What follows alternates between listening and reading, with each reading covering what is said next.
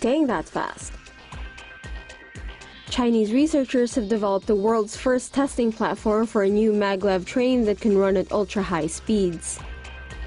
China's SUPER-MAGLEV train combines maglev technology and vacuum tube transport to run at speeds of 1,000 kilometers per hour, faster than narrow-body Boeing or Airbus jets. To test their prototype, scientists at Southwest Jiaotong University in CHENGDU constructed a test car in a 45-meter loop with a load capacity of up to 1 ton. The superconducting maglev system inside the loop allows the test car to be levitated 20 millimeters above the track. The team is currently conducting trials and aims to complete 400 km/h runs within the year. They will still need to conduct 1,000 km/h trial runs, tackle safety standards, and deal with high construction and maintenance costs before any SUPER-MAGLEV trains can enter commercial service.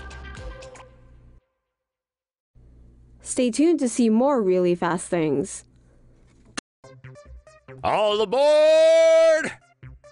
India's old-school railroad system is about to get one hell of a boost as the country begins its high-speed rail project with a little help from the Japanese.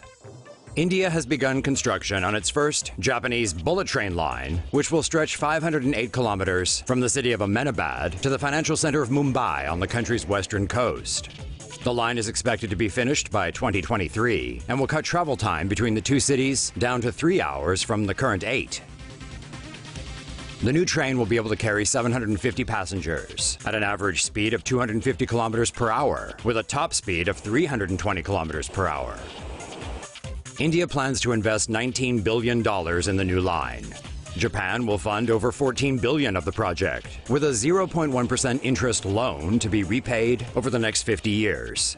Analysts say constructing the bullet train will give a boost to infrastructure development in India's rapidly developing western industrial region and help with economic growth. Hello, Hyperloop. A full-scale Hyperloop pod model was unveiled on Thursday, giving a glimpse into the future of Dubai transport. Virgin Hyperloop One and Dubai's Road Transport Authority developed a prototype commuter pod for the Hyperloop system, which can travel up to 1,200 kilometers per hour. Pods are divided into 2 classes: Gold, which can seat 5 passengers, and Silver, which seats 14. Travel time from Dubai to Abu Dhabi is currently an hour and a half by car, but will take only 12 minutes via Hyperloop. Initial tests estimate the pod can transport 10,000 people to and from Dubai every hour. To avoid motion sickness from the high speeds, the pods have no windows, but do offer entertainment and information systems in the armrests. Though the project is still under testing, the high-speed transportation system could launch as early as 2020. MEXLOOP Hyperloop design could connect 42 million people. Need to get to Mexico City from Guadalajara in a hurry? MEXLOOP Hyperloop may be able to help out. Mexican consortium MEXLOOP is proposing a 330-mile Hyperloop system that would connect 4 cities in central Mexico: Mexico City, Querétaro, León, and Guadalajara. The trip would take about 38 minutes compared to the current 6 hours it now takes to drive between the 2 cities.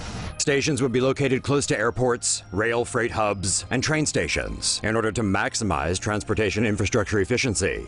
According to MEXLOOP, a Hyperloop system would only be 2/3 of the cost of a high-speed rail system. MEXLOOP's proposed system would provide a more efficient transportation system for 42 million people. The consortium also says building the Hyperloop would help boost the economy as well as ease traffic congestion. Supersonic passenger flights will soon be a reality. A new airliner that boasts supersonic speeds is set to revolutionize air travel once it takes flight in 2023.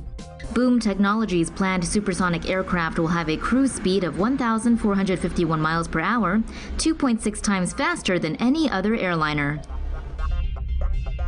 While a flight from New York to London would typically take 7 hours on a commercial flight, the trip would take a little over 3 hours on a supersonic airliner. The Mach 2.2 aircraft will have 55 seats, each priced at about $5,000 for a round-trip ticket. A 1/3 scale prototype called the XB-1 will begin test flights in 2018 to demonstrate and refine the key technologies required for supersonic travel. Unlike the now retired Concorde and its notoriously loud sonic boom, the Boom aircraft will have turbofans for noise reduction and won't be much louder than a normal plane. The company does have some hurdles to face before their project comes to fruition. Supersonic flights are still banned in the US, but with federal laws currently set up for renegotiation, that could soon change. Life in the fast lane. Traffic in Colorado's capital city could get seriously faster in the next half-decade. Headed by tech firm Arrival, the Denver High-Speed Traffic Tube project will first build a test track following the city's E470 toll road. The system will see a variety of vehicles, both passenger and cargo, using it. The technology uses a combination of magnetic levitation and electrics to propel cars at speeds of up to 200 miles per hour. If successful, Arrival could potentially expand to connect with Denver's current transportation infrastructure.